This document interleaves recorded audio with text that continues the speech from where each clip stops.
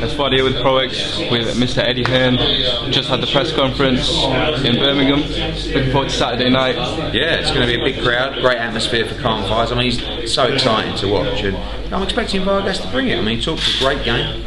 Trainers talked a great game. Vargas talked a great game, and I think always people fancy their chances of beating Amir, but then they get in there and they see and feel the speed, and it's a different story. He looks a lot more slim, a lot more trim. Yeah. What do you expect from him on Saturday night? I think you see razor sharp speed as always. I want to see rounds. You know, I think Amir wants rounds. He wants a rough fight, tough fight, and I think Vargas will bring that. So it's going to be a good fight. Our 147 division's looking even better, just day by day. Obviously on Saturday night in America, you've got Garcia against Porter. How do you see that fight going out as well? I think it's a great fight. Obviously, it's a guy there that Kell Brook's already beaten. Porter's been around forever, hasn't he? Sort of lost and then come back and then loses and then comes back. But he's a good fighter. I rate Danny Garcia. I like both guys. I like their trainers, you know, their dads, obviously. And I expect Danny Garcia to win the fight on points. Kell Brook as well. Obviously, he didn't fight on the Dylan White card.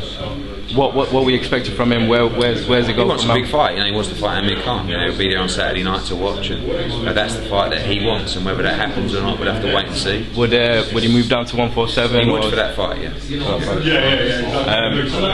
Also, I heard last night there was a bit of a problem with the Tony Bellew. Yeah, not the best news. I mean. It might be solvable, you know. I mean, Bellew wants all the belts on the line for that fight, so we'll have to see. But Usyk's also looking at a move up to heavyweight, so we'll see what happens.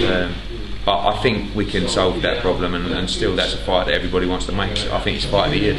Yeah, Tony's obviously changing his mind every now and then after he wins the fight. Is it really Usyk or retirement? Yes, 100%.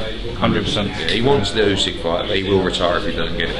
Okay. And the zone as well. In America, we've got Tevin Farmer with a great signing. Yeah, with some news tomorrow, or big signing tomorrow. Yeah, pound for pound top guy signing with us tomorrow. So looking forward to that one. It's hard to keep not tell anyone, but we'll release tomorrow. And it's just a start for us. We've been running now for what, 2 and a bit months. The channel's not even up and running yet. So I think we made a great start. We're up to like 5 or 6 world champions already. So plenty more to come. And lastly, this morning you announced the 3 shows you have pre-fight week, on fight week. Can you just take us through that? Yeah, I mean, our business is changing a lot. I mean, I noticed today at the press conference we even had Matchroom Boxing branded waters. Yeah, it's all that. I mean, it's all got a bit corporate for me, to be honest. But you know, there's just 3 digital shows that we've launched, just in build-ups to events, really. Today was the last word. Darren Barker and Chris Lloyd will host the shows. Off the Scale tomorrow, and then on Saturday is an hour show before the bell, live from the arena. So it's just basically the way people are digesting content. You know, they want fresh, original content. They like to talk boxing. They like to listen to people talk boxing.